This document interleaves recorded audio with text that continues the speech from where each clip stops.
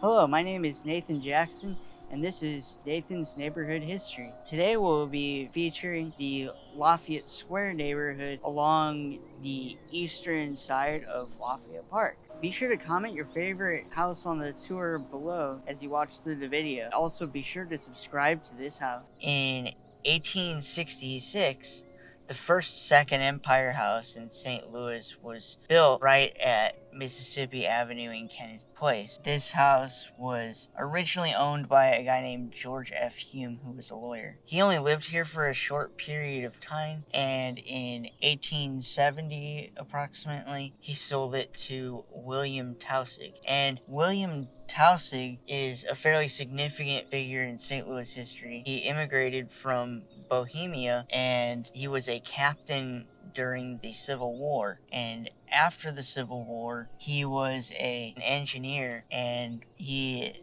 helped James Buchanan Eads design the Eads Bridge and was very involved in the construction of Eads Bridge. Taussig lived here until about 1880 or so. In 1885, this house, which originally was the first Second Empire style house to be built in the city of St. Louis, was modified to be a 3-story Italianate style home, and since that time it has remained as an Italianate style home. Today, this house is the model example for many of the modern infill houses around the Lafayette Square neighborhood. So this row of 5 houses here on Mississippi Avenue were all built between 1877 and 1878 in the Second Empire style. The 4 houses on the right were all built together in 1878, but the house on the far left was built in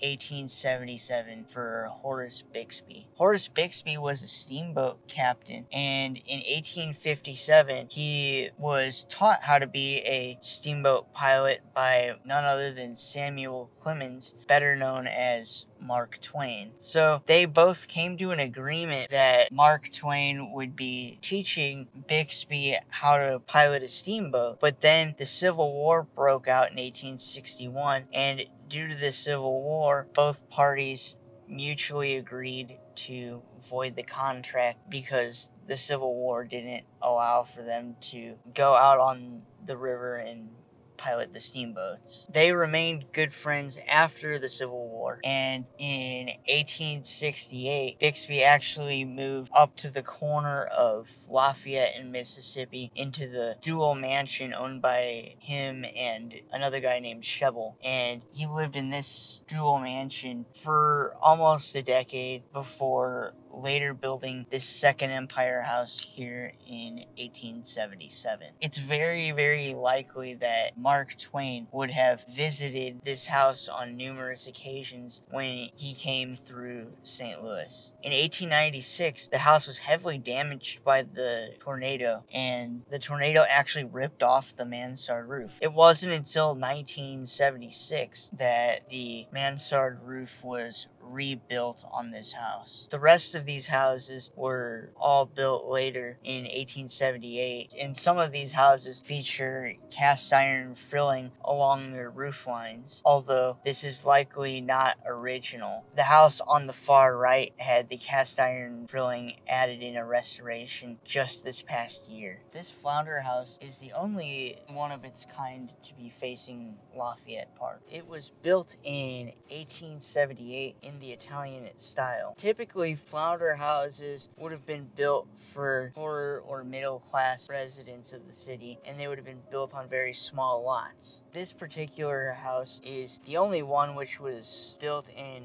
what was an extremely wealthy neighborhood at the time. The guy who had the house built was Lawrence Lampel, who was a brewer associated with the Wainwright Brewery. He had the house built for his daughter and his son-in-law, and his son-in-law was Zachariah Wainwright Tinker, and Zachariah Wainwright Tinker was part of the Wainwright family, and he lived in this house from about 1878 to 1890, at which point he moved into Compton Heights. The Wainwright family opened the St. Louis Brewing Association, which was a conglomerate of the many small breweries in town, and it was started in 1889 in order to compete against the ever-growing Anheuser-Busch and Lemp breweries at the time. So these two houses were built in 1874 by James B. Eads, the same person who designed the Eads Bridge. They were built as investment properties for his daughter, Elizabeth Jane Eads Howe. Elizabeth Jane Eads Howe was actually married to the son of St. Louis Mayor John Howe, who was mayor back in the 1850s. These two houses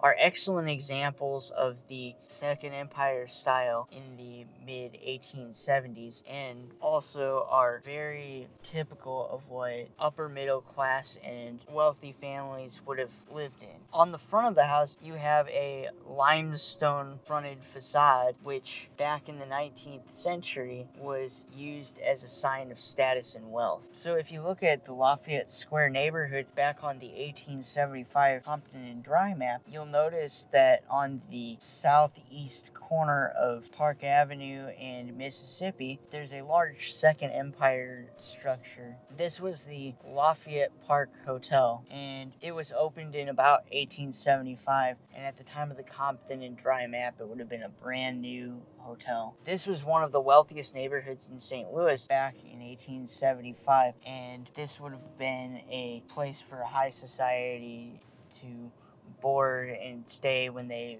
visited the neighborhood. It remained popular through the 1880s and 1890s, but in 1896, when the tornado came through, it destroyed the Lafayette Park Hotel. Since that time, this area has been redeveloped with a pocket park and two infill homes, which are designed to look like the George Hume House and William Taussig House up the street. This building on the northeast corner of Park and Mississippi was built in 1884 by Jacob Stock, and it is one of the nicest examples of a Second Empire commercial building that still stands in the city of St. Louis. In its early years, this building was used as a medical building and featured several doctors' offices as well as a pharmacy right on the corner. One of the original owners of the pharmacy was